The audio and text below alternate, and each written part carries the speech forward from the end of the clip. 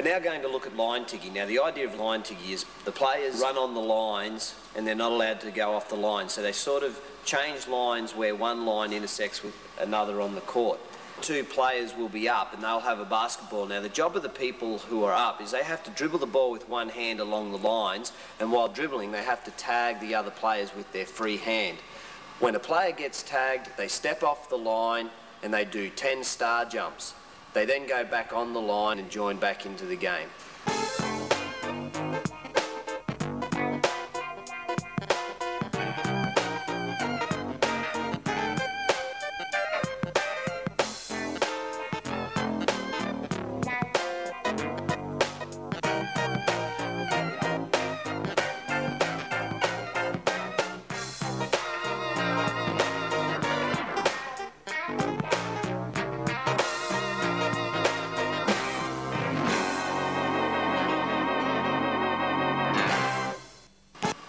Another way you can do line tiggy is as gang up.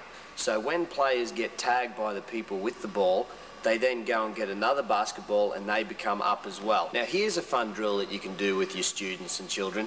You may have played stuck in the mud before. A lot of the tiggy games that you play in the schoolyard you can actually do with a basketball. The players with the ball have to tag people again with their free hand, and the players without the ball, when they get tagged, they have to stand with their arms up and their legs spread like this, and the only way someone can be freed up is for someone to go under their legs.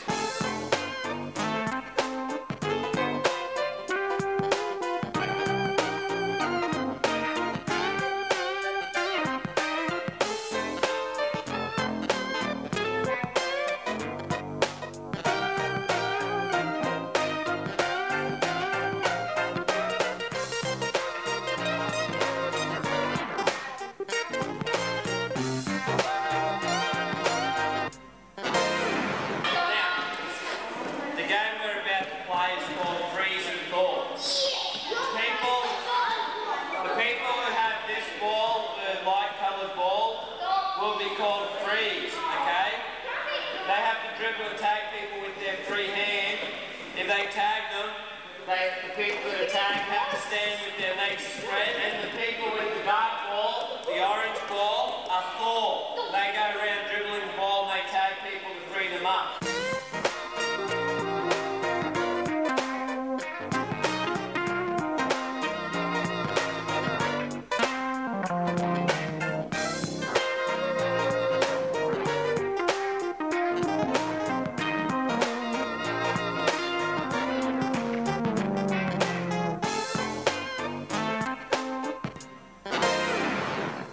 Here's another fun game, Red Rover. One person begins in the middle of the court with a ball and calls a person's name.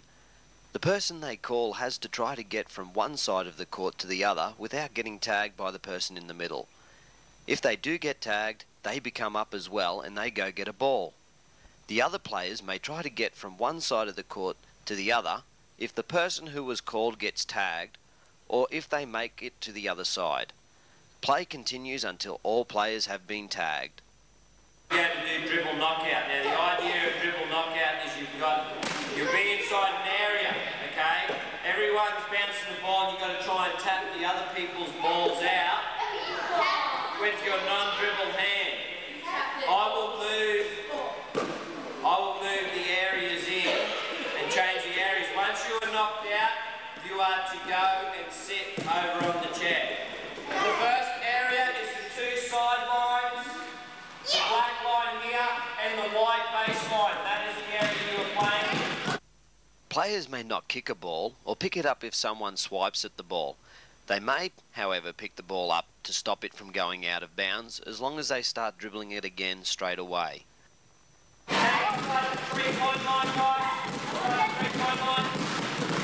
Players are also out if they step out of bounds.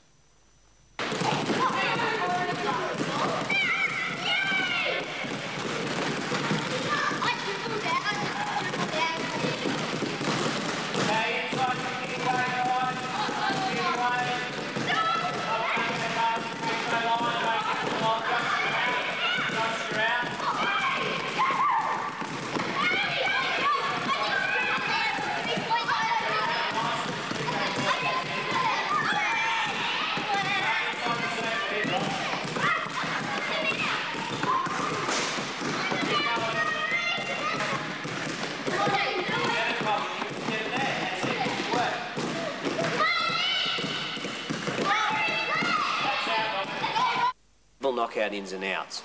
The way it works is you have two players in a centre jump ball circle or a jump ball circle, and you have the other players line up at the side of that circle. Two players in the circle bounce the ball until a person is knocked out of the circle. When that person is knocked out, they hand the ball to the next person in the line, and that next person comes in and challenges the winner.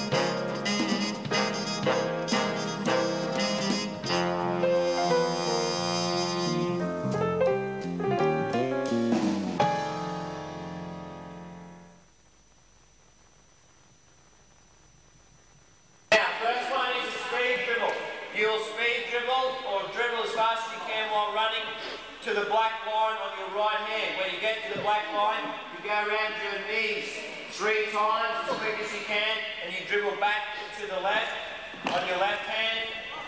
You hand the ball to the next person and they go. First team that is a team that's sitting with their hands on their heads quietly is the winning team.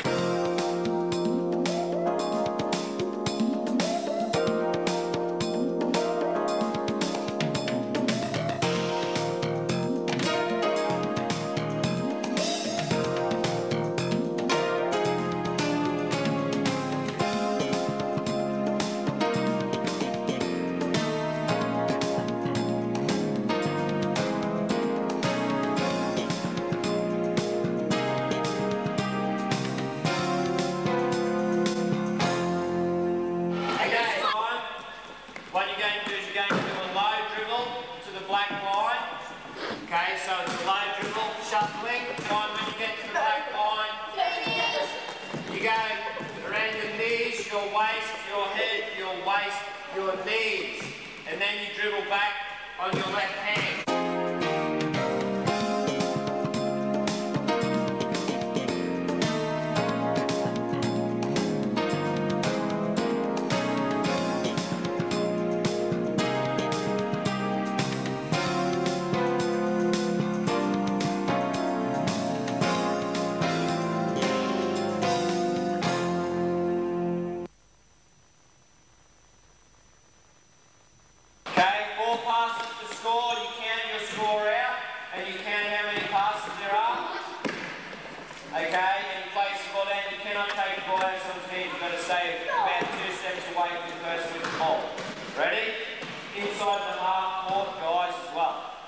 In this game, each team has to try to stop the other team from getting 4 passes in a row. If a team gets 4 passes in a row, they get 1 point. The first team to get 7 points wins. Players are not allowed to dribble or run with the ball. To help ensure everyone gets a touch of the basketball, add the rule you can't pass to the person that just passed it to you. Josh, move. 2.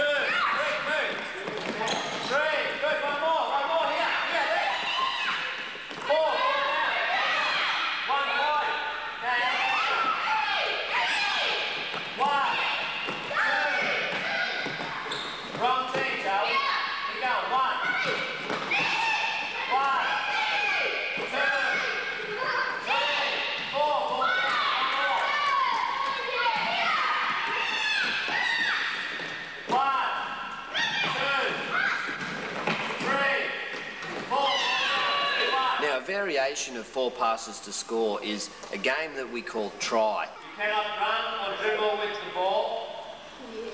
This team is going and trying to score on that sideline. This team is trying to score on that sideline. You can pass as many times as it takes. You cannot pass it to the person that just passed it to you.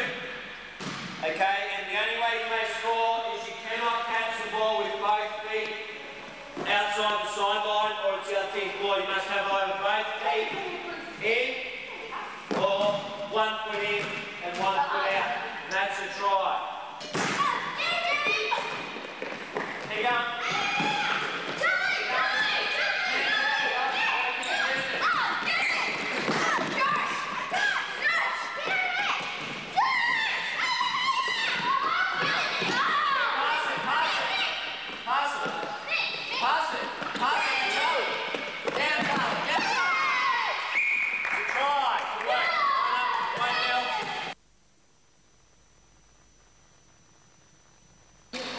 The idea of ball in the ring is the person in the middle has to try and touch the ball, has to get a fingertip to the ball, while the people on the outside of the circle pass the ball to each other. You can roll the ball, you can bounce it, you may pass it to each other. As we play the game, I will change the rules. The first rule is you're not allowed to throw the ball over the head of the person in the middle. If you throw the ball over the head of the person in the middle, you're in the middle. Okay? And you can't do it on purpose just to be in the middle. Okay, you ready? Standing up? Right. You may move around the circle and touch it while it's in their hand. Josh, you're in the middle. Give it to someone, mate. Give it to someone. Here, pass me.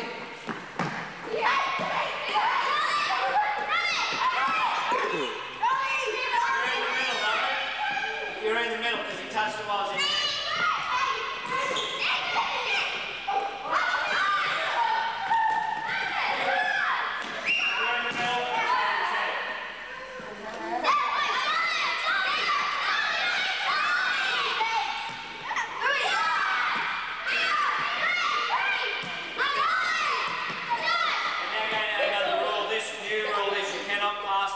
Next to you. You still can't throw over their head, you can't pass the person next to you.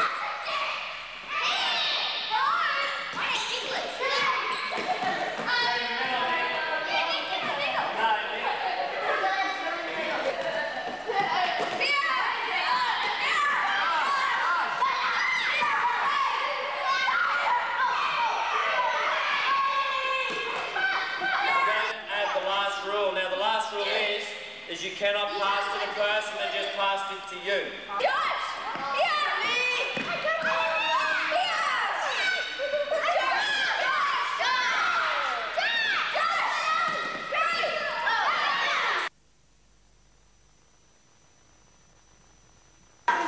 We're now going to look at a game that's called Four and Rotate. It's a shooting game. First we're going to look at layups, which is a high percentage shot. Okay, it allows 2 steps to score the basket and the players use the backboard. The way the game works is we have 4 spots on the court and 4 teams. The teams have to shoot the ball, and the first team to get 4 shouts out rotate, and all players rotate clockwise 1 spot. They take their ball to a new spot, and when they reach that spot, their count starts from 0 again. Okay, let's have a look at the game. Standing up.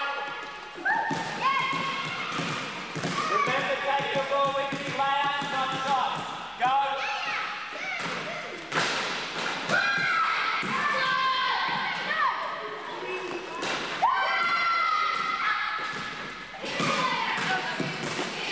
Layouts are going to be set.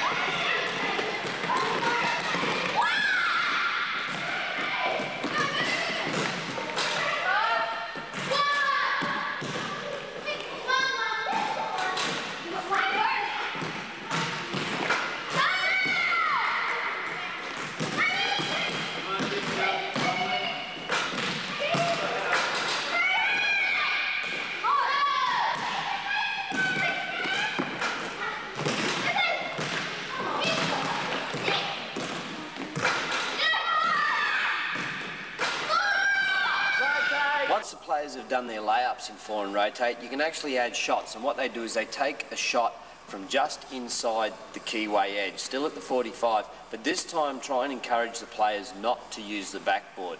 Let's take a look at these players now doing Four and Rotate with shots, not layups.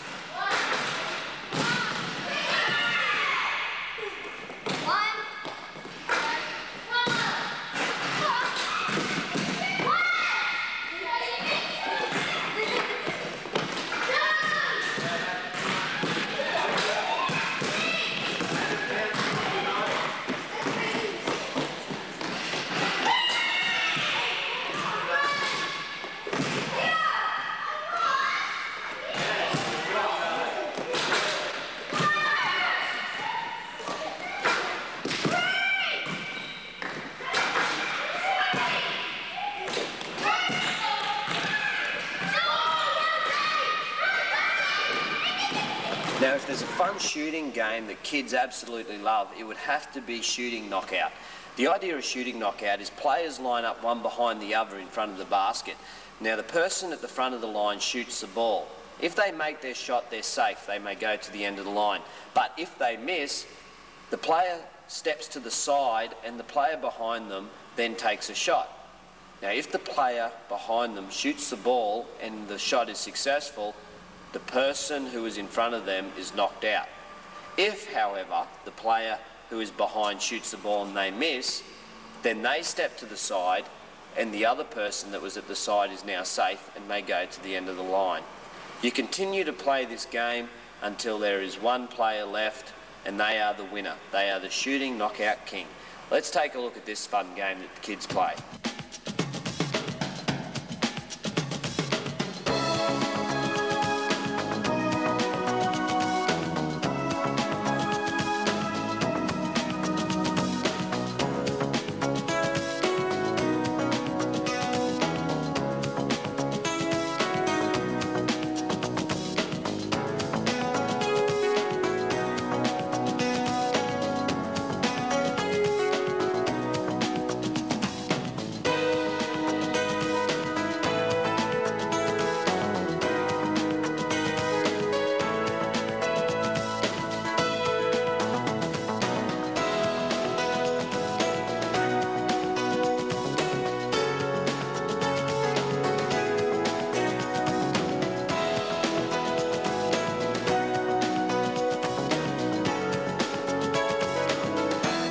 As the players get more developed with shooting knockout, you can actually add a new challenge. It's called elimination. Now, shooting knockout and shooting elimination are very similar. The only difference is with shooting knockout, you're only allowed one shot. With elimination, you're allowed to take as many shots as it takes for you to get the ball in.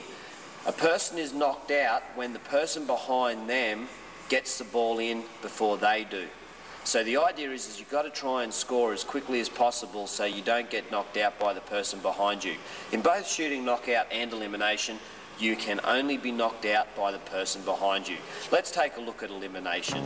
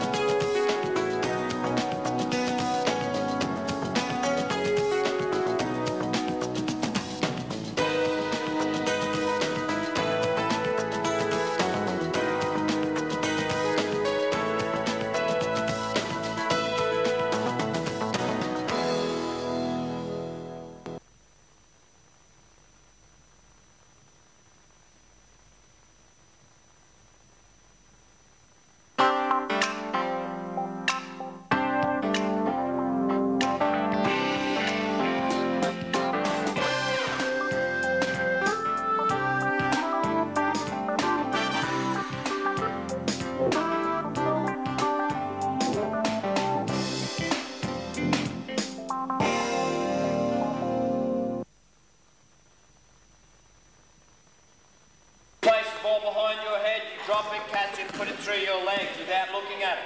Okay, see how you go. Let's go, see how you go. Ross, stand up. I can do it. This coming out. Let's go, Ross. Hey, I can do it a bit. I did it. Through your legs. Perfect. Excellent. Good work. I did it. You got the ball? I did it. There you go.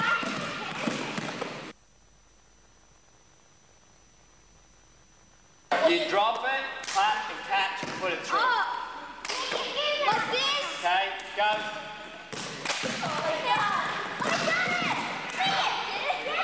Behind your neck. Keep your back, head up. Jamie, don't see, head up.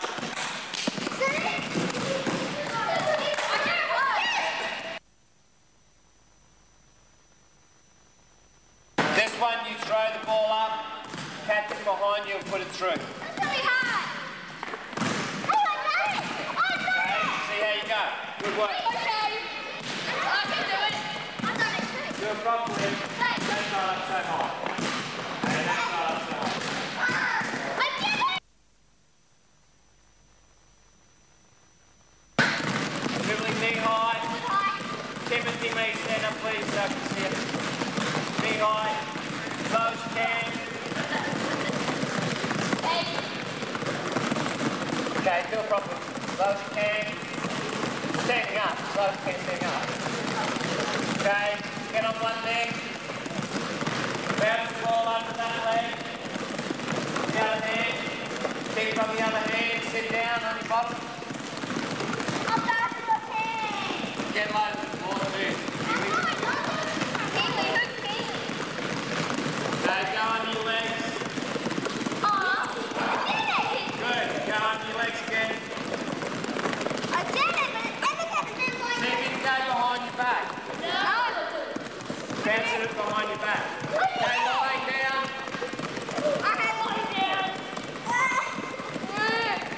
Okay, sitting up. Okay, go. Get on your knees again. Don't stop dribbling. Keep going. Okay, bouncing across the front. Okay, stand up.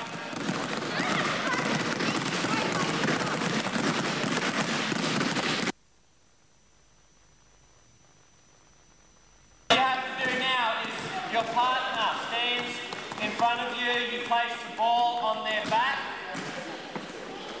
The person who's your partner places their hands on the front of their legs, on their thighs like that. You drop the ball and the person has to try and catch the ball before it hits the ground. Okay?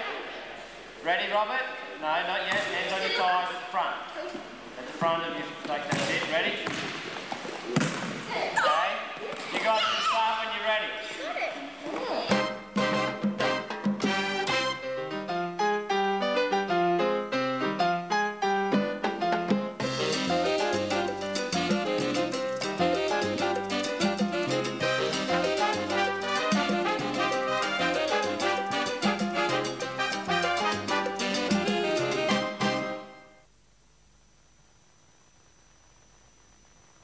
What you've got to do now is one person's going to dribble the ball. Dribbling the ball, what you're going to do is you toss the ball and you've got to catch it with the hand and stop bouncing the ball. Ready? Okay, I'll get it. You get on. Keep going, it's alright, don't worry about it. That's the idea.